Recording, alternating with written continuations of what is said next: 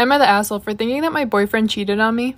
My boyfriend and I have had a good relationship for a while. He introduced me to his friends and held my hand around school. Everything was going fine until one day I come into school and see a girl I've never seen before jump into his arms and him spinning her around. I got really upset and didn't talk to him for the whole day. He texted me and asked what was up. I said nothing and went about my day. The next day I go to school and see the same girl laying on his shoulder and then holding hands. I get pissed and tell my friends. When he texted me to ask why I was ignoring him, my friend texted him and cursed him out for cheating on me. He said that she was just his best friend and that her dad died. I didn't even feel bad. I just felt angry because she knew he had a girlfriend. I cut him off. He drunk called me multiple times and apologized. And when I wouldn't forgive him, he just called me a dumb bitch. Texted me again saying that he's sorry and he's changed. I told him what he did was unforgivable and that I could never be with him again because of how he hurt me. He keeps texting me wanting to get back together with me. He thinks he didn't cheat.